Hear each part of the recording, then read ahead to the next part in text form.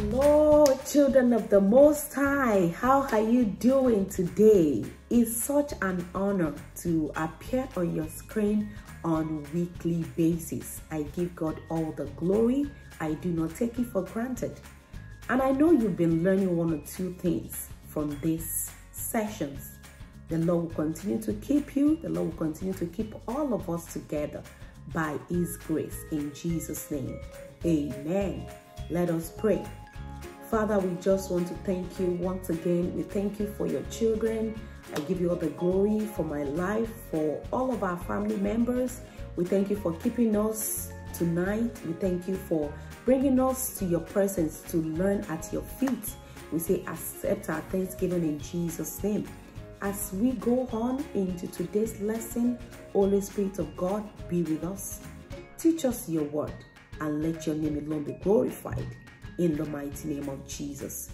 Thank you, everlasting Father. We bless you, oh God. For in Jesus' mighty name we have prayed. Amen. Prayer is the key. Prayer is the key. Prayer is the master key. Jesus started with prayers and ended with prayers. Prayer is the master key. Hallelujah. Prayer is the key. Prayer is the key. Prayer is the master key. It's the master key. Started with prayers and ended with prayers.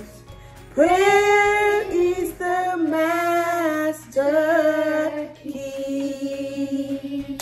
Thank you, my friends, for joining me in singing that song. God bless you. Last week, we talked about something very, very interesting. Who can remind us about the topic we talked about last week? Okay, thank you. Jesus turned water into wine. And when we were talking about this topic last week, we said for us to actually get support from Jesus, we need to ask Him. And how do we ask Him? By simply praying. So today we want to talk about prayer.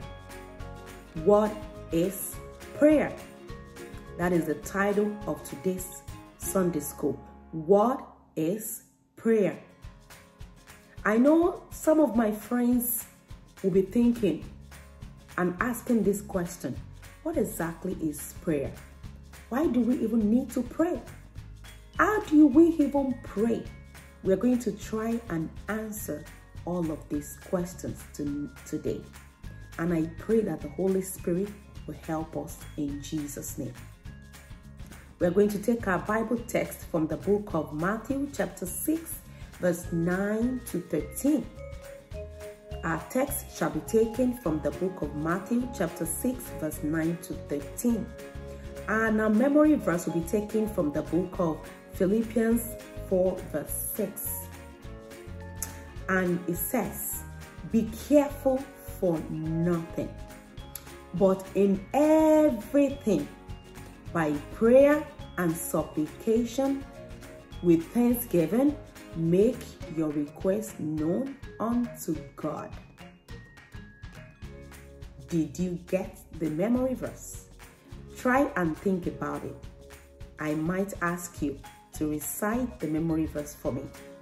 So you can get your Bible and try to commit it into your mind. Philippians chapter 4, verse 6. Start to think about it.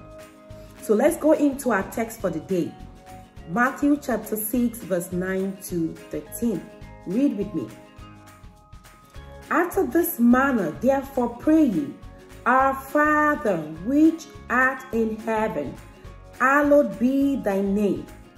Thy kingdom come, thy will be done on earth as it is in heaven. Give us this day our daily bread, and forgive us our trespasses, as we forgive those who trespass against us. And lead us not into temptation, but deliver us from evil. For thine is the kingdom, the power, and the glory, forever and ever. Amen. When we talk about prayer, prayer is simply a communication between God and man. God wants us to communicate with Him. You can imagine not hearing from your friends, your best friend, not hearing from your best friend for like 1 week, 2 weeks, and 3 weeks. You're going to get worried. So as God is our friend, He wants us to have a relationship with Him.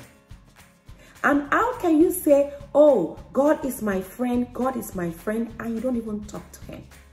What kind of friend would you be?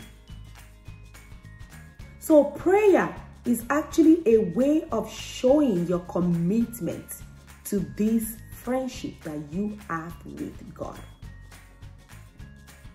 Prayer is one of the ways for you to show how close you are to God. If you know that God is your friend, you must be able to talk to Him on a regular basis. And that is why mommy and daddy tell us to pray in the morning, pray in the afternoon, pray at night, pray every time. Because it's like you're talking to your friend every now and then. So always remember that prayer is a way to talk to God. Prayer is a way to communicate with your friend, with your Heavenly Father. And God is always happy when we call on Him. When you pray to God, He is always happy. And then you know by the time you pray unto God, you are telling Him to come into your situation. You are telling God that, oh God, I can't handle this situation myself. I need you to come and help me. So prayer is a cry for heavenly help. What did I say? Prayer is a cry for heavenly help. You are telling God, come into my situation. I am helpless. So the question now is, why do we pray? Mommy tells me in the morning. Mommy tells me every time to pray. Why do I have to pray? Why do we pray? We pray for different reasons. In fact, if we start to name the reasons why we pray, we can't even finish it. So we have different reasons why we pray. When you go to the next verse, to our memory verse is from the book of Philippians 4 verse 6. If you go to verse 7, verse 6 is telling us to be careful for nothing. Don't think about anything. Just pray, thank God, and hold your peace. So when you read verse 7 of Philippians chapter 4, let me read verse 7 for you. You want to read verse 7 of Philippians chapter 4. That's what happens when you pray. Remember, we are talking about why do we pray. Listen to this. Philippians chapter 4 verse 7 says, and the peace of God, which passeth all understanding, shall keep your hearts and minds through Christ Jesus. The peace of God that passeth all understanding shall keep your hearts through Christ Jesus. So when you pray, you invite the peace of God into your heart. And guess what? You cannot buy the gift of the peace of God with any money. No matter how rich a person is, you cannot buy the peace of God. And that is what prayer gives you. Prayer gives you peace in your heart. Prayer gives you rest in your heart. You are not worried when you pray. And that was why verse 6 told us, our memory verse told us, to be careful for nothing, but by prayer and supplication. Just talk to God by prayer. And when you talk to him, it gives you peace. And when you have peace, you are not thinking about what is happening around you. Let me give you this example. 2 examples actually, why you really need to pray. The first one, when I first came to Canada, I was praying in my room that time, and I was just laying on my bed. I was praying and I saw this bright light in front of me. Very bright light. And do you know God actually is full of light? So that light in my room that time told me that God actually visited me. The light was really, really shining in front of my face. Second example of why you need to pray. When you pray, you have confidence. You have peace in your heart. Second example, I worked with this set of people.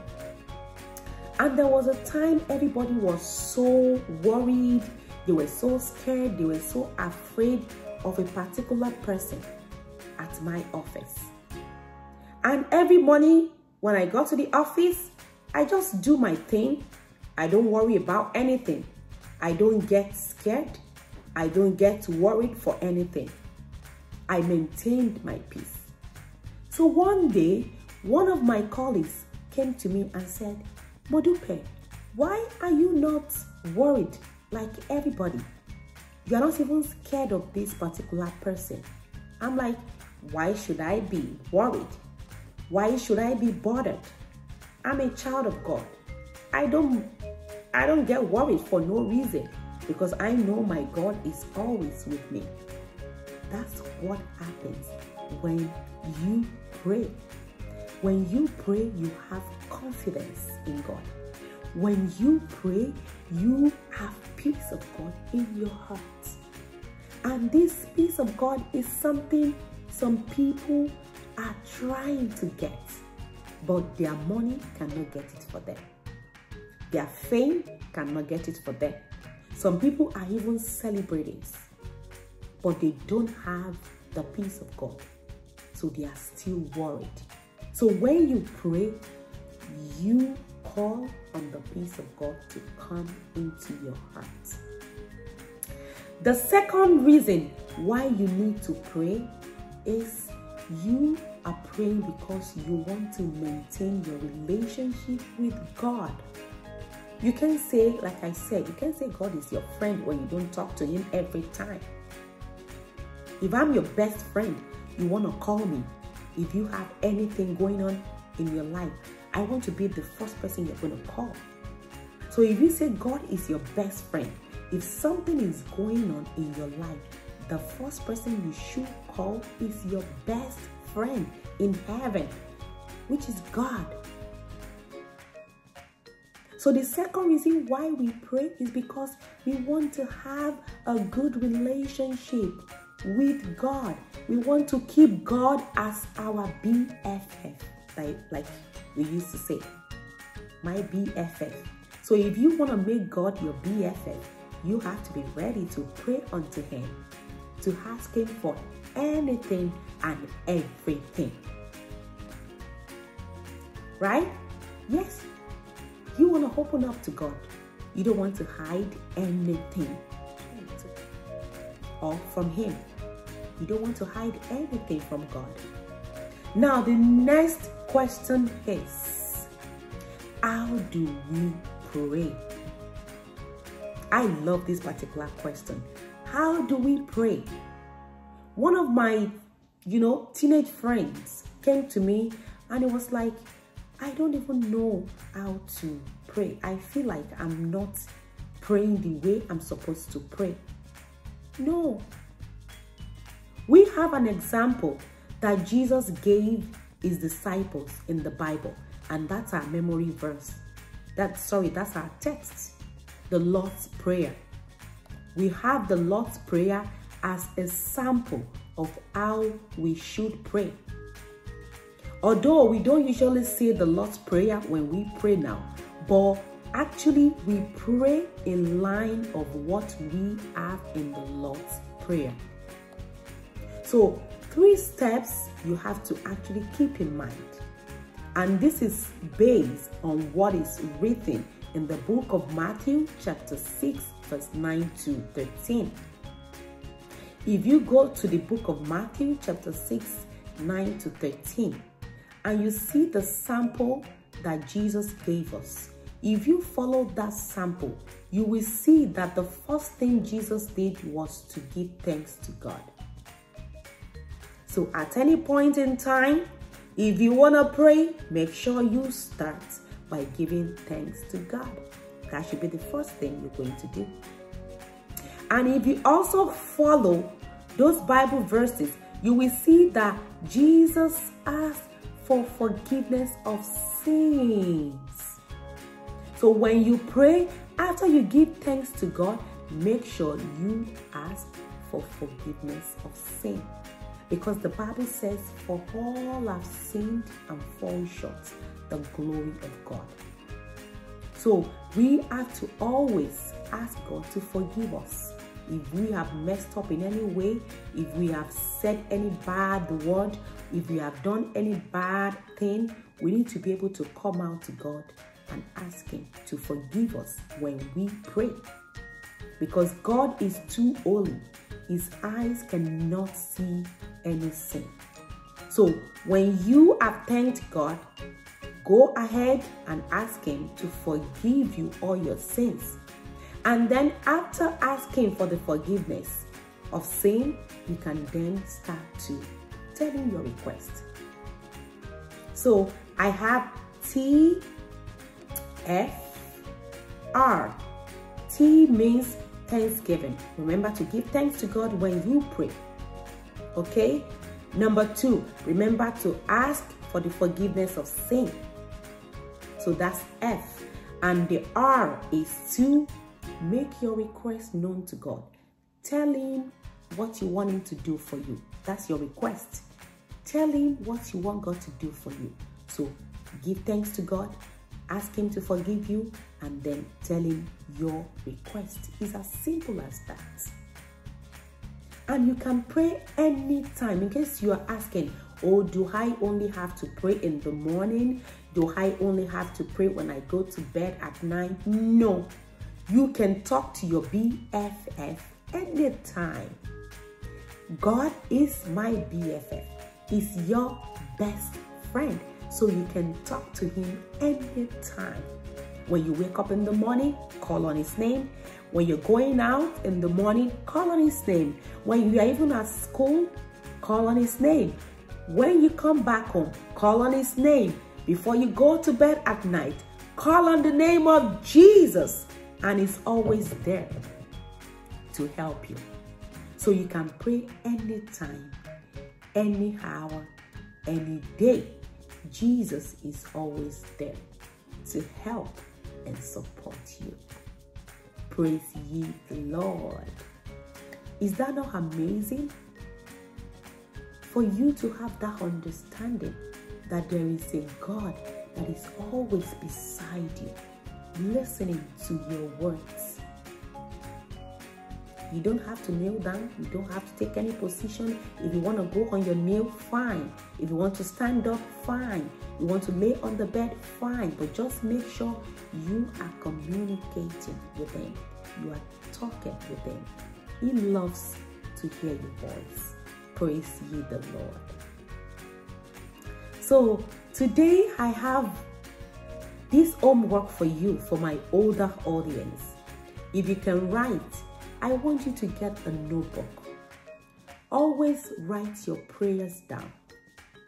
And when God answers those prayers, take them, give them a check mark and say, oh God, I thank you.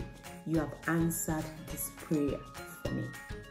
Always keep a journal, a prayer journal. When you want to do something, when you want God to do something for you, write your request down on your prayer journal, and when God answers your prayer, check it off and give Him thanks. When you are able to see all of the prayers God has answered for you, you are able to thank Him more and appreciate Him more. The Lord will help you. The Lord will give you the power of prayers. And as you pray unto God, He will answer you. As I pray unto God, He will answer me. In Jesus' name, amen. Father, we just want to thank you today. We thank you this morning for answering our prayers. We thank you because you are such a faithful Father. You said in your word that we should ask. We should be careful for nothing. Daddy, we pray no matter what is going on around us, oh God, we will not think about anything, but we will pray unto you. And as we pray unto you, your peace that passes all understanding will come into our hearts and give us, oh Lord God, joy in our hearts, in the mighty name of Jesus.